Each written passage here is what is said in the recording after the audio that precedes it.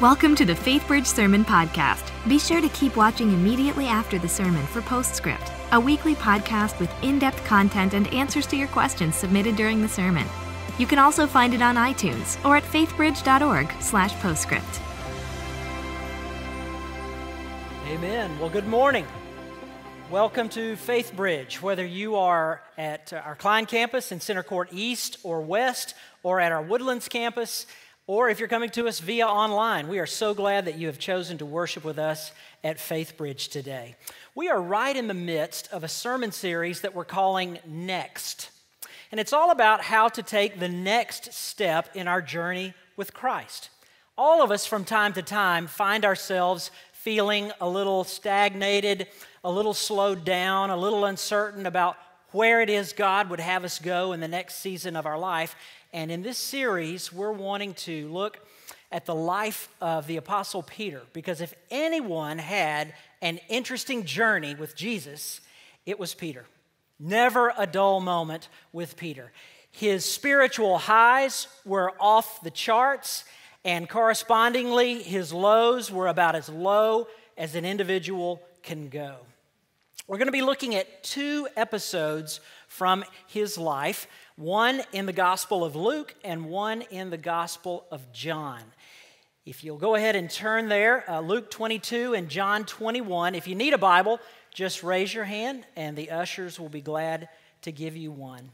We're going to see an experience in the life of Peter that was perhaps the lowest point of his life, and then how Jesus was able to enter into that circumstance and renew, restore, forgive, and set Peter on a trajectory toward the next step that would have ramifications for all of human history. Before we go there, though, let's take a minute and pray together. Father, we're grateful for a beautiful day and the opportunity we have to gather in your house.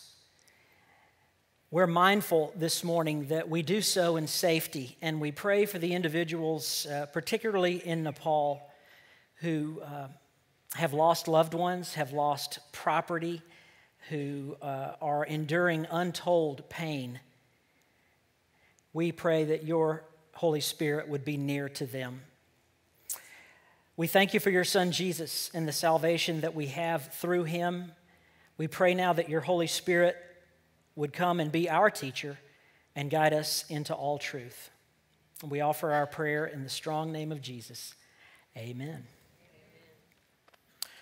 Well, without question, my favorite person in all the whole wide world is me. Now, I share that with you not so much as a confession as a simple statement of fact. It's not anything that I'm proud of, and I certainly don't recommend it to anyone. But truth be told, I think about me, talk about me, pray for me, plan for me, provide for me, look out for me, more than anybody else I know. And the really frustrating, you could almost say the damning thing about that self-oriented way of life is that everybody else is number two and further back, up to and including some people that are very, very important to me. People like Jesus, people like my wife, my children, my friends, my colleagues. Selfishness has a way of putting us right at the front of the line, and everybody else can just get in line. All of us have what I call cringe-worthy memories, those occasions, those events in our lives that the mere recollection of gives us the shivers. Just, we wonder, how on earth could I have said or done that stupid, stupid thing? And one such episode from my life that illustrates the point I'm making about my selfishness took place when our three girls were still babies. As babies do, from time to time, they would cry out in the night and need some attention. And it was during that season of life that I perfected what I call the fake sleep breathing technique. Now, in order to pull this off, as soon as you hear the child cry, you have to remain perfectly still, so as not to give any indication that you have, in fact, heard the child. And the only movement is the gentle rise and fall of your chest as you inhale and exhale, convincing your spouse that you are with Mr. Sandman, sound asleep. I look back on that with regret and with embarrassment that I was such a poor servant to my spouse during those days when, if ever she needed a servant, it was then. Let me just say, if there are any young fathers here, I wouldn't even go there. It won't serve you well. You won't feel good about it in years to come. I would feel like the world's biggest jerk in sharing all of this with you were it not for the knowledge that each one of you is just like me. We are all our own favorite person. And I know this to be true because the Bible teaches that we are fundamentally selfish creatures. We are all sinful. We are all broken. And a primary characteristic of sinfulness is to be selfish. In fact, I think an argument could be made that the essence of sinfulness is selfishness. It's all about us. It's not about God. It's not about anyone else. It's all about me. And I suppose knowing that we are such sinful, selfish people, we are apt then to put that on display for others at a moment's notice. You don't have to read the Bible to understand that people are selfish. You just have to open your eyes on any given day. And I can't think of another place on the planet more apt to reveal this characteristic we have than an airport and air travel in general. When I travel around the world on mission trips, I never cease to be amazed at how grown people, people that can drive and vote and own homes and all sorts of grown-up things, how they can be reduced to toddlers over a seat on an airplane. A failure to get ample storage space for their carry-on luggage can turn them into a whining brat. There's no getting around it. Selfishness is universal. And for the Christian, this is particularly bad news because few things can stagnate our spiritual lives like selfishness.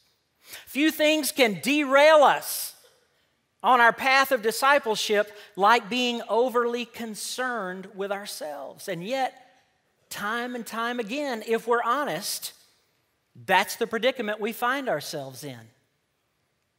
So what are we to do about it?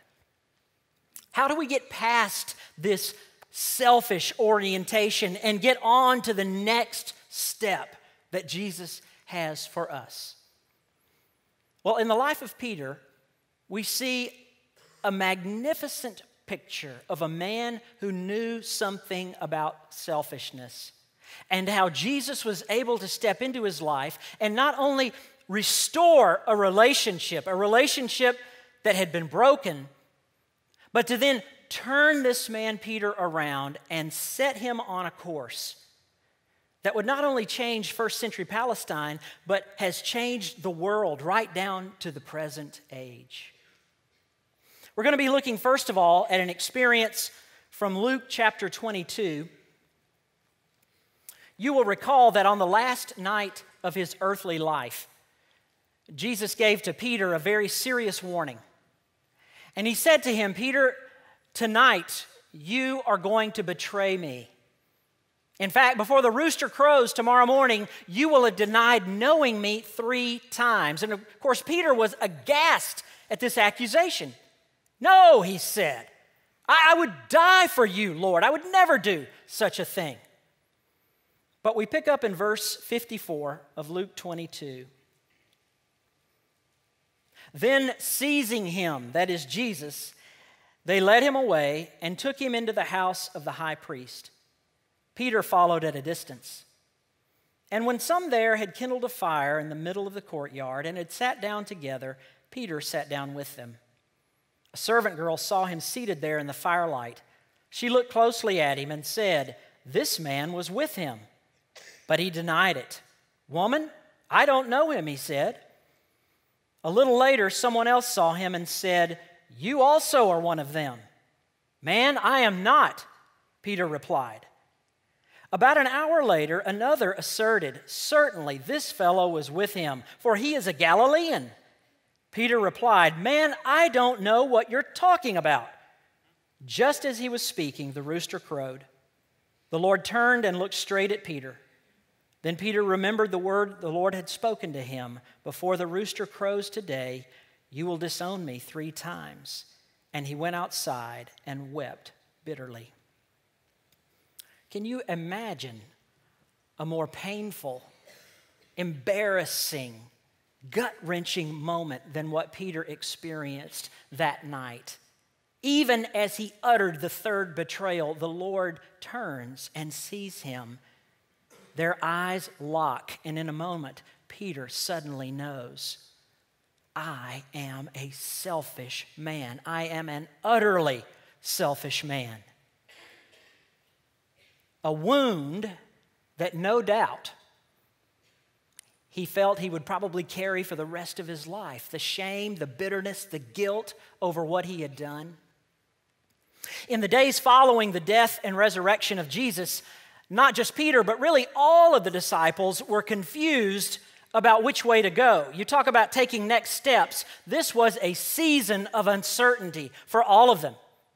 Jesus appeared to them several times, but along the way, he had not yet told them precisely what they were to do. And so they're somewhat unsure. They're all feeling guilty. Here they've spent 3 years of their life with this man, invested everything they have into him. He dies and is raised from the dead, which brings joy to their hearts, but now what? And so in their uncertainty, they went back to doing something that they had done before they met Jesus. They went back to fishing. But then something very unexpected happened. And if you will, then turn over just one book to the Gospel of John, chapter 21. Beginning at verse 1. Afterward, Jesus appeared again to his disciples by the Sea of Galilee. It happened this way. Simon, Peter, Thomas, also known as Didymus, Nathanael from Cana in Galilee, the sons of Zebedee, and 2 other disciples were together. "I'm going out to fish," Simon Peter told them, and they said, "We'll go with you." So they went out and got into the boat, but that night they caught nothing. Early in the morning, Jesus stood on the shore, but the disciples did not realize that it was Jesus. He called out to them, "Friends, haven't you any fish?" "No," they answered. He said, "Throw your net on the right side of the boat, and you will find some." When they did, they were unable to haul the net in because of the large number of fish. Then the disciple whom Jesus loved said to Peter, "It is the Lord." As soon as Simon Peter heard him say, "It is the Lord," he wrapped his outer garment around him, for he had taken it off, and jumped into the water. The other disciples followed in the boat, towing the net full of fish, for they were not far from the shore, about 100 yards. When they landed, they saw a fire of burning coals there with fish on it and some bread. Jesus said to them, "Bring some of the fish you have just caught." So Simon Peter climbed back into the boat and dragged the net ashore. It was full of large fish, 153. But Jesus said to them, "Come and have breakfast." None of the disciples dared ask him, "Who are you?" They knew it was the Lord. Jesus came, took the bread, and gave it to them, and did the same with the fish. This was now the 3rd time Jesus appeared to his disciples after he was raised from the dead. When they had finished eating, Jesus said to Simon Peter, "Simon, son of John, do you love me more than these?" "Yes, Lord," he said, "you know that I love you." Jesus said, "Feed my lambs." Again, Jesus said, "Simon, son of John, do you love me?" He answered, "Yes, Lord, you know that I love you." Jesus said, "Take care of my sheep." The third time he said to him, "Simon, son of John, do you love me?" Peter was hurt because Jesus asked him the third time, "Do you love me?" He said, "Lord, you know all things. You know that I love you." Jesus said, "Feed my sheep. Very truly, I tell you, when you were younger, you dressed yourself and went where you wanted. But when you are old, you will stretch out your hands, and someone else will dress you and lead you where you do not want to go." Jesus said this to indicate the kind of death by which Peter would glorify God. Then he said to him, "Follow me." I love the way Jesus goes the extra mile to restore Peter, to let Peter know, hey, all that has taken place between you and me, I forgive you. We're good. I love you. I value you. And Jesus does it in the most interesting way. He uses the device of memory to help Peter know, my Lord still loves me. For starters, he calls out to Peter in precisely the same way that he did 3 years earlier, the first time that he called Peter. You'll remember from last week, if you were here, Pastor Ken told us about the call of Peter and how Jesus had told them to throw their nets on the other side of the boat when the one side wasn't working. And I'm sure when this happened, it was like Yogi Berra says, deja vu all over again. John suddenly realizes it's the Lord, and as soon as he says that, Peter clues in as well and dives into the water, headed for Jesus. When he comes ashore, the first thing that happens is that he smells and sees a fire. And I think it's no accident that John included this little tidbit in here, because you know how powerful smells and aromas can be with regard to our memory? How they can take us right back to a particular place, a particular time, simply by smelling that smell. Well, the last time that Peter and Jesus were near a fire was the night that Peter betrayed him. And I have no doubt that for the rest of his life, every time Peter would smell a fire, which was probably every day, since that was how they cooked and stayed warm, the memory of that betrayal would come back to him. And in a very gracious, loving act, Jesus redeems that moment. Jesus calls Peter to the fire and in essence says to him, no longer do you have to feel guilty when you smell this familiar smell. From this day forward, it will only remind you of your restoration, of my love for you, of the new next step in your journey. And then, of course, Jesus gives Peter 3 opportunities. He asks him 3 questions as if to cancel out all 3 denials. Do you love me? Do you love me? Do you love me?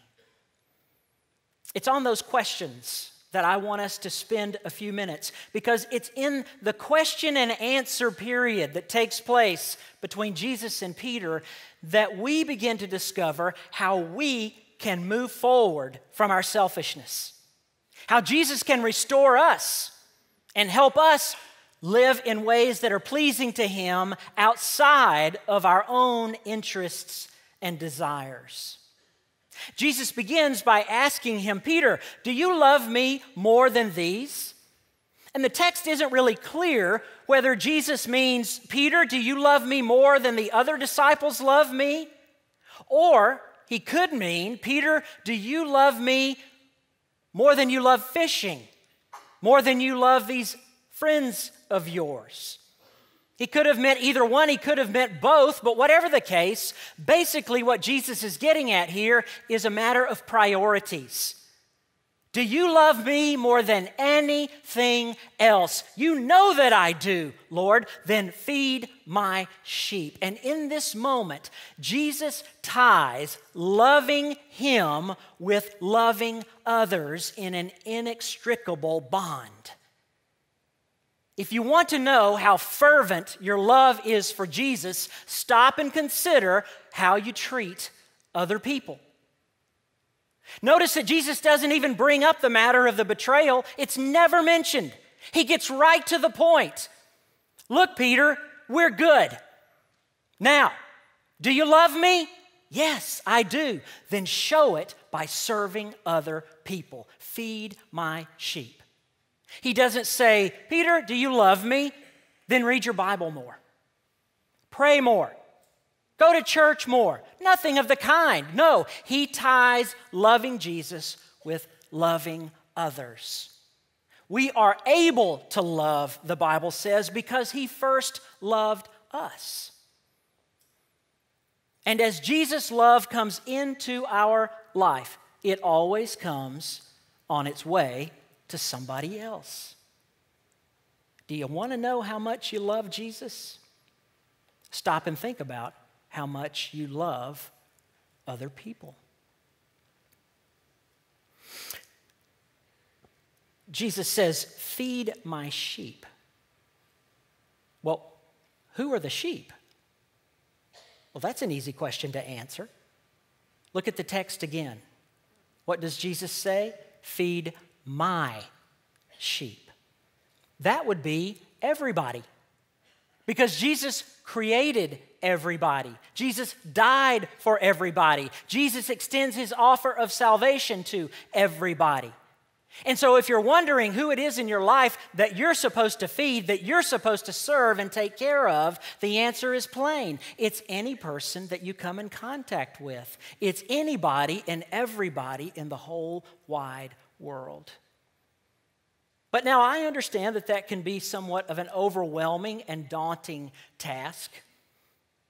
Sometimes the most challenging thing is simply knowing where to begin. And I like to think of serving others in terms of concentric circles, starting with those closest to us first and then moving out as we feed the sheep Jesus has called us to feed. We need to start with the people that we live with, whether that's our spouse, children, parents, siblings, roommate, whatever the case may be. The first sheep in our lives to feed are those that are right around us. And yet, isn't it a strange quirk of our sinfulness that we often find the people we love the most difficult to serve? We start doing silly, stupid things with the people we live with. Things like fake breathing techniques. We start keeping track of who did what. We have a hyper focus on fairness about things. Tell me, is the word fair found in any of the four Gospels? Is the word fair found in any portion of what Jesus taught? Not at all, my friends. Perhaps you say, well, sure, that's tough on Peter. I mean, yeah, he had a low point, and good for him that he got restored and all.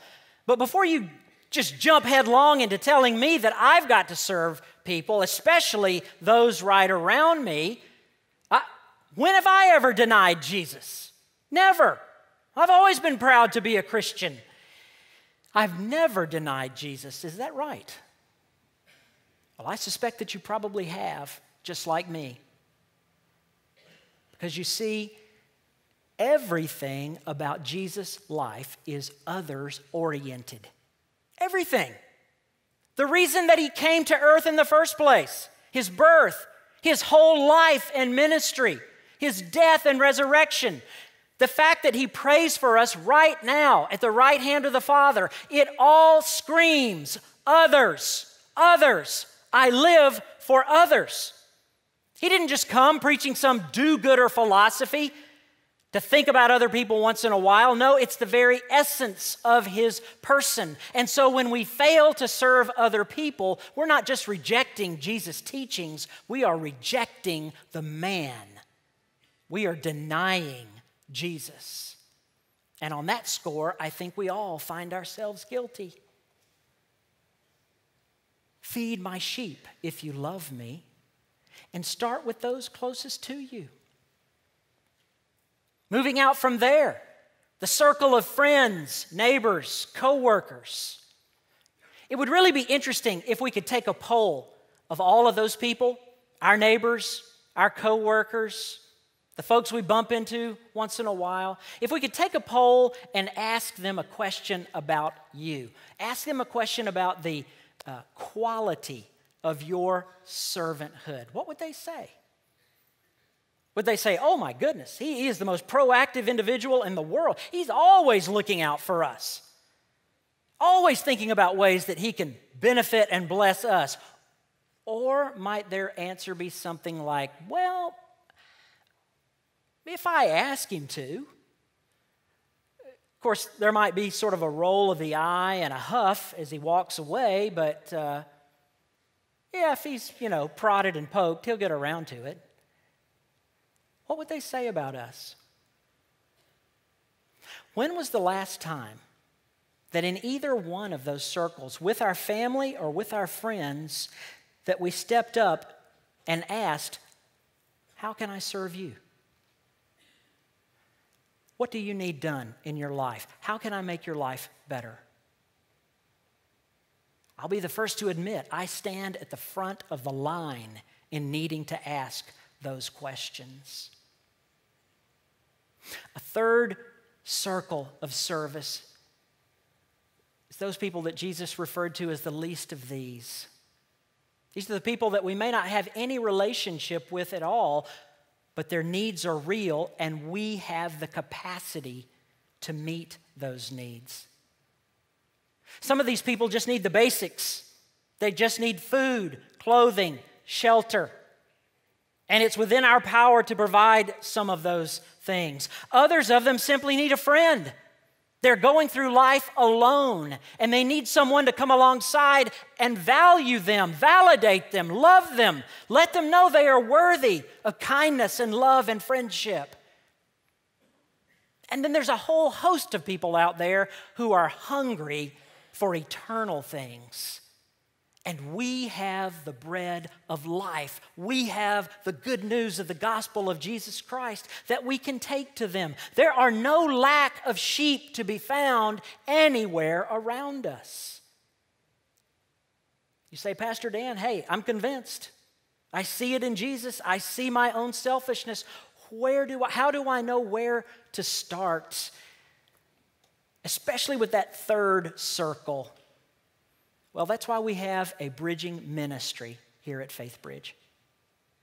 The entire reason we have a bridging ministry is to create opportunities for every single Faithbridger to put shoe leather on their faith, get outside the walls of the church, and serve. Both here in Houston, through opportunities like the video we just saw, or even around the world on our mission trips. I can tell you about 2 opportunities that are available even right now. As you leave today, at every exit, you're going to be greeted by smiling individuals who will hand you a grocery bag. And on that grocery bag is a list of items that you can fill when you go to the store this week and then bring back next Sunday so that we make sure hungry people have something to eat. This coming Friday night, our missionaries to France, the Cross family, will be here at Center Court East to tell us about their ministry, to tell us about the church that we, Faithbridge, are planting in France. Most people don't realize that Europe is spiritually dark in the extreme, and we're doing our part to shine a light for Jesus just north of Paris. Come learn about what God is doing there, what Faithbridge is doing there. Come and consider the possibility of going on a mission trip. You know, France isn't a bad option when you talk about mission trips. Beyond that, though, when the service is over, you can go to our Bridging Center. We have Bridging Center in both atriums, Center Court East and West, where we've got individuals who will be glad to tell you about all of the ways we're serving our community in the world. For those of you that are in the Woodlands, as you leave and you go by the information center, you can find information there. We've got someone there who'll be glad to help you. The point I'm making is finding something to do is as easy as gaining a little bit of information. We've got lots of opportunities to make all the difference in the world. And you don't have to do it alone. I mean, you could make it a family project. You could get your grow group involved. I'd love it if any number of folks left here deciding they are going to be the champion for bridging in their grow group, bringing it up at every meeting, looking for those opportunities to leave the Bible study behind for a few days and go out and do what the Bible says. There are no lack of opportunities.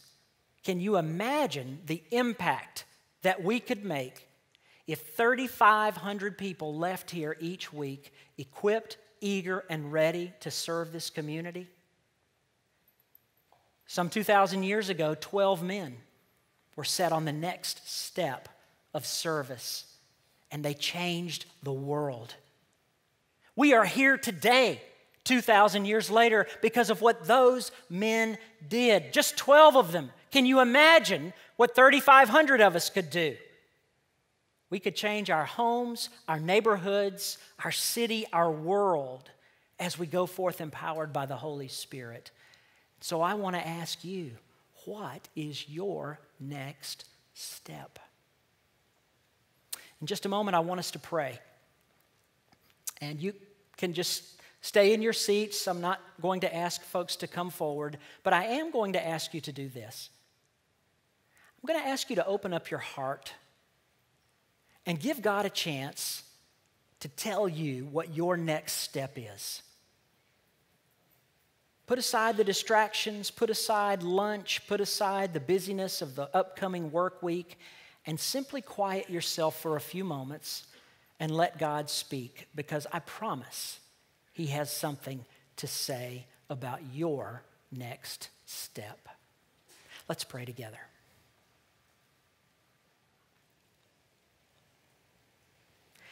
Father, we confess to you that far too often we are infected with a selfish bug, even to the point that it can consume our lives and make us lazy and unloving, even to those we love the most. Forgive us, cleanse us, restore us, even as you restored Peter. And just as you set him on a path for the next step, I pray you'd whisper to each of our hearts about our next step. Help us to know this is the way, walk in it. This is the opportunity that I have established for you. And then, Lord, give us grace to do it, because in our own strength, we'll find other priorities, we'll find other reasons. So empower us to move forward, to feed your sheep, and to show you how much we love you as we feed them. We offer our prayer in the strong name of Jesus. Amen.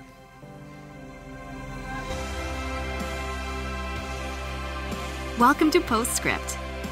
Here we hope to answer your questions and help you dig deeper into the messages and sermons at Faithbridge by talking with the teacher of the day.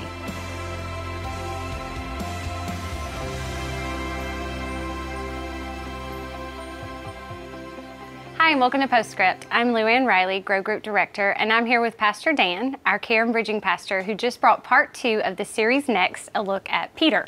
And so when you look at Peter, we're going to talk a little bit more today about the denial of Christ. You look at Peter as someone who was with Jesus all the time, one of his closest confidants, and how quickly he seemed to fall away under fire in denying Christ. But I think to myself, I've never denied Christ in that way. I've never stood in front of people and said, you know, I don't believe him or I don't know him. But I know that there's other ways that we can deny Christ too.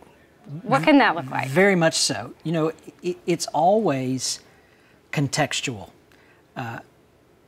The denial that Peter experienced can never be duplicated, because that experience is never going to happen again. That was unique to him.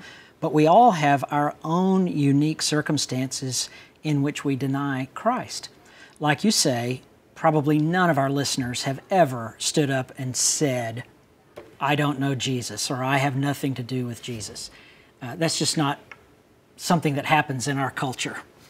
But we do deny Christ anytime that we choose to live a life that is outside of the kind of life He calls us to. What people fail to comprehend is that a rejection of what Christ taught us is not just a rejection of His teachings, it's a rejection of the man, because He was more than a teacher. He lived everything that He taught. He was the essence of everything that He taught. And so anytime that we sin, whether it be an overt sin against someone else, or if it be a sin of omission, failing to do something, it all adds up to a denial of Christ. And so I love how, as you move to the passage of John, you see this redemption and restoration of Him and their relationship and just the grace that characterizes our Savior. And from that place, we begin to serve others and literally feed people and the sheep. And I think about a lot of the trips and places that we go, there's people who face very real denial of Christ. Indeed. In situations all the time. Tell us some more about just some of the opportunities that we have to serve in those places in that way, and just even here locally. Sure. I don't think many Faithbridgers know the expanse of serving opportunities that we have in our bridging ministry. On the international scene, we have trips to every continent. We have well drilling trips for people who like to get dirty and muddy. I think you've even been on one of those. Trip. Yeah. We have trips to Central America, which primarily focus on ministry to children. And so if you love kids and you love ministering to them and meeting their needs, there's that opportunity. In Africa, we have an opportunity to help a community begin to become self-sufficient by helping them build chicken hatcheries and fish hatcheries, and enabling these people to not only have jobs but food, which they desperately need. In India, we have a multi-pronged ministry. A lot of it is humanitarian, but some of it is working with kids. Some of it is working with Christian leaders. Of course, I mentioned France, and you were just with me a month or so ago over there. So no lack of opportunities internationally, no lack locally. I'm thinking right now primarily of our nonprofit Bridging for Tomorrow, which works in the southern part of the Klein ISD, Title I schools. Health fairs, which we saw in the video, mentoring opportunities, one-on-one ministry to students, campus beautification, opportunities for summer camp. We actually put on a sports camp over the summer. Lots of things to do through that nonprofit. But then we also have local partners that work with the homeless, women's shelters, human trafficking, on and on. It's as simple as asking, what are we doing? And we can find something for you to do. So the best way is to come by the Bridging Center on a Sunday, or go online, or give a call. Call the church? Yeah, okay. Call, ask for me, ask for Peggy. We will be happy to give you information, and would love to see grow groups take the initiative as groups. Yes, It's a great way to strengthen your group and grow. It is. We often say the quote from Matt Carter that if you're aiming for mission, you always get community, because every trip we've ever been on, you come home with this great community of the people that you were there, and so it's a great opportunity for our grow groups to serve as well, to build community and make a difference. So thanks today for the great reminders and some really practical steps that we can take as part of Next. Good. And thank you for joining us here today. We'll see you back here next week. Thanks for joining us for Postscript. Help us keep the podcast interactive by submitting your questions during the morning services. Learn more at faithbridge.org/postscript.